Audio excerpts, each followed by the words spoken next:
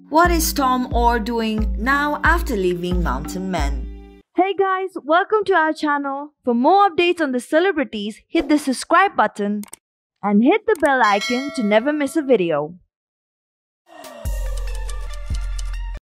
The news of Tom Oar leaving History Channel's reality show Mountain Men aired when the show announced its new season a couple of months ago. Tom had been a fan favorite on the show, and after years of battling the elements in Montana's remote Yaak River Valley, the 70-plus-year-old reality show star decided to hang up his hunting traps and take a break. It was reported that Tom is in retirement with his wife Nancy in Florida. Oar, an American native born in Illinois, was a big part of the show. He left all forms of civilization and settled in Montana with his family back in the 1970s. He was a trapper and even taught himself tanning to support himself.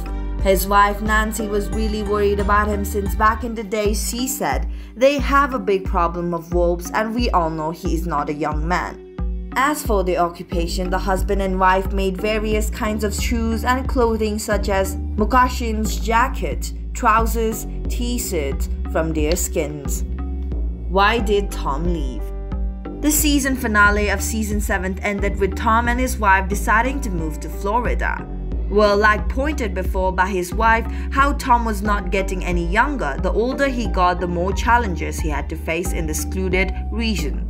Even in the recent interview, Tom complained about the lack of privacy due to the show and its popularity.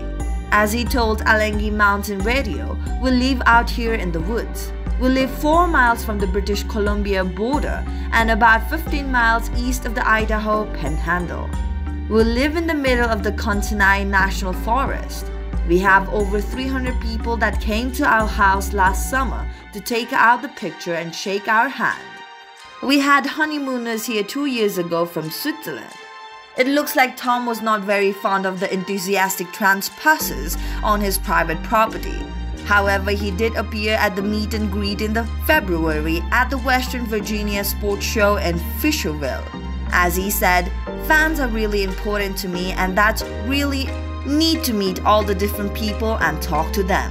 There's always something of interest and there's always interesting people to meet."